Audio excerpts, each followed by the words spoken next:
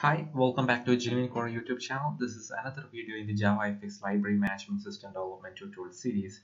In the last video, we have done the material design tab pane, this JFX tab pane. Also, we have converted the menu bar into a flat design. So in this video, what I'm going to do is I'm going to move this toolbar from here and add it in a drawer. So as I said before, I have a reference design I made before. So what I'm trying to achieve is when I click on this JFX hamburger, this is a hamburger control from JFX library. I need this menu. I mean, need this toolbar. When I press this close button, I want to close it. So that's what I'm going to do in this video. So let's do it. So I'm closing this and opening our FXML, and first thing we have to do is we have to remove this VBox entirely. We don't need this in this part, so I'm just deleting it. So I deleted that. Now what I'm going to do is I'm going to create one more package here. So library assistant dot main dot UI dot main is there. I'm going to create one more package inside that. So inside main we need one more toolbar package. So toolbar. Then here I'm going to create one more empty FXML. So I'm going to give this as toolbar dot FXML. So we have toolbar FXML. Definitely we need Java controller. So what's the problem? Here we don't have to explicitly give .fxml. That's the issue. Then here toolbar controller, very good. Then we don't need separate CSS file. We left that technique before. So I'm going to remove this, that much part. Then I'm opening this toolbar.fxml file. Here I'm going to paste that VBox. So the thing is, I don't want an anchor pin container here.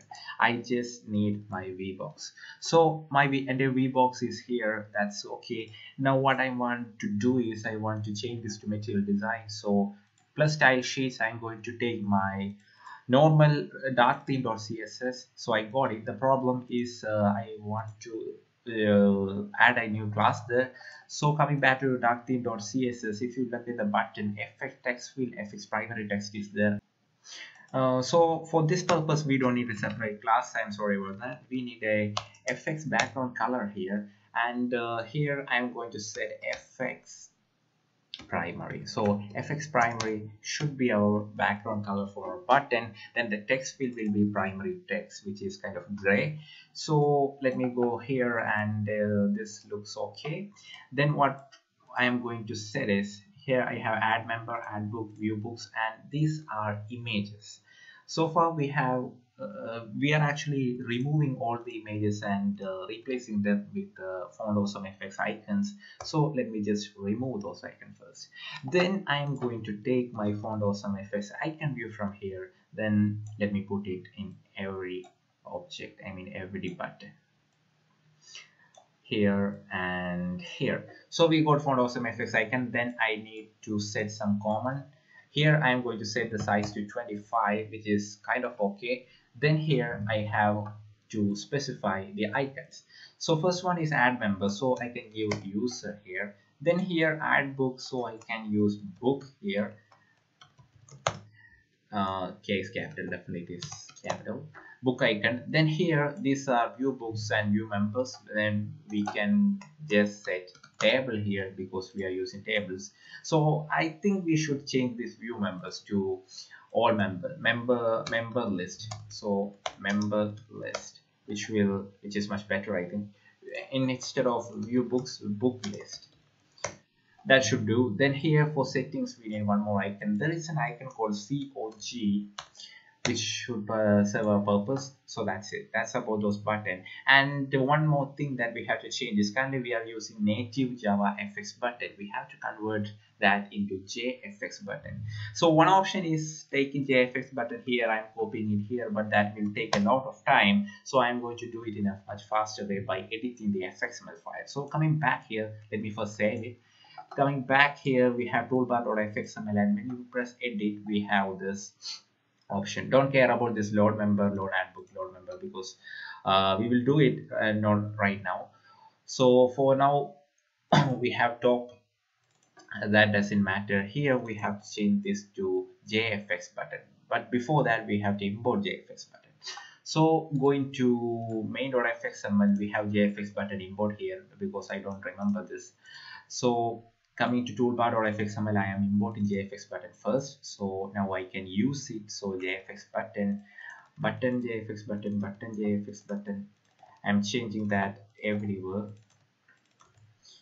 Now if I come back to our fxml view, now it is the JFX material design button. I'm just loading it and it is working fine.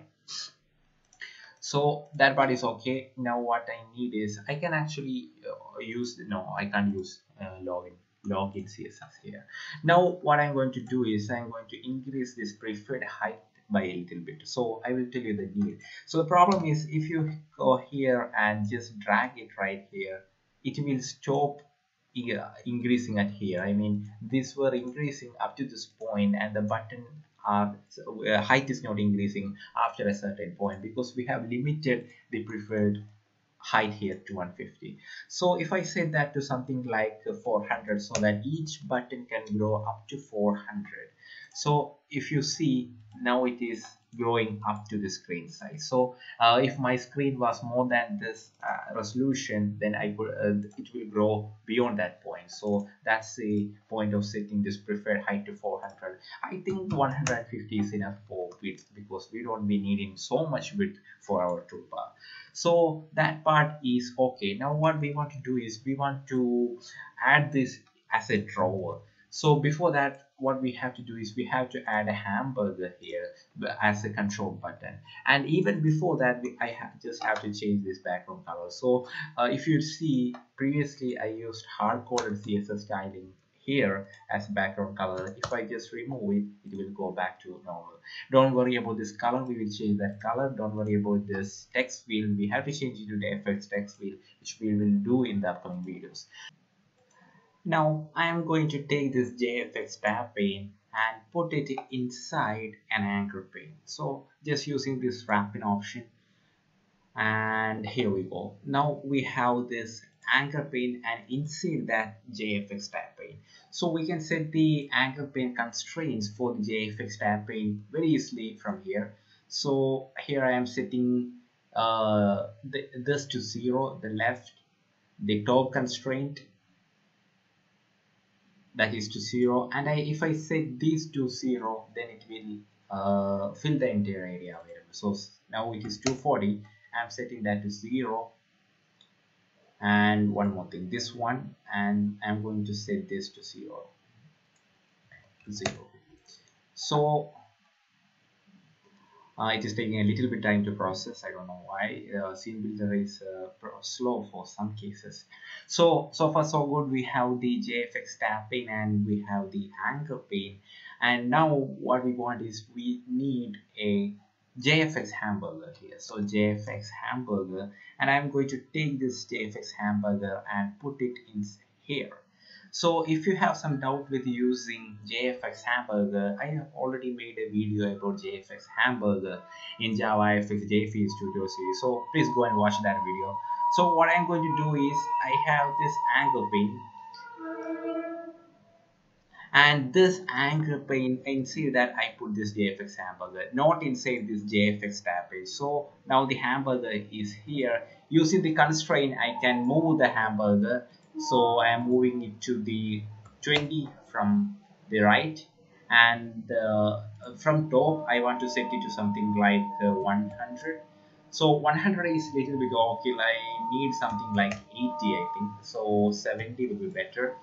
75, let's fix with 75. So now we have the hamburger. What we want is when we click on this hamburger, we need that JFXDrawer to come in. So that is the use of this hamburger. Now we have to style this, right? We have to take that into our primary, I mean that into our secondary color. So that's what I'm going to do now. So coming back here, we have the dark theme.css here. So this is the dark theme.css. Here I am going to add the styling for hamburger. So hamburger styling, I am adding this comment so that you guys, when you take this code from GitHub, will understand things better. So That's why I'm putting it here. I mean, that's why I'm adding these comments. Now let's create a class. For styling the hamburger, you can use JFX hamburger, then icon. So JFX hamburger icon is there. So for that, first I'm going to set the FX spacing, and this specify the spacing between the lines of the hamburger. So I'm going to set that to 7. Then in order to change the color, we have to use JFX hamburger icon. Then inside that there is a stack pane, so we have to give color for the stack pane. So I'm going to set the FX background color. Then the background color I am setting it to FX secondary, not primary, because this is a point of interest. So I'm going to give it as FX secondary. Then I'm going to set FX background radius to something like 5 pixel. Yes. So far so good. I'm going back here. Here we have our JFX hamburger. I'm going to select the JFX hamburger here. Then in the properties section, I'm going to add that. So we have JFX hamburger icon, and as you can see, now our hamburger is of this color. So this is it. We can use it like this. So one more issue is this window is available from, so that's okay. I don't think that's a problem. I mean, we can access the menu from both this book issue section and this review or submission section, so it will be available in both cases. So that's okay. Now what I'm going to do is I'm going to add a JFX drawer here. So I already did that. I added the JFX drawer here. Now we have to populate the JFX drawer with our VBox content, which is toolbar.fxml. So what we have to do is, when we click on this one, we have to code this one. So I will do that in the next video, since it has been a little while since I started this video. So in the next video, we will give code. I mean, we will do the backend for the JFX drawer. So as always, thank you for watching this video. Like the video if you like it, and subscribe for more cool videos.